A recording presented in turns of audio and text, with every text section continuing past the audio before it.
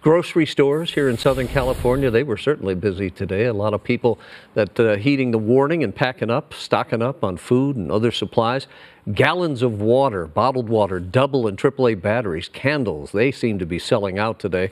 But parking was a challenge in many of these places. Drivers often circling the streets like sharks waiting for a parking spot to open up.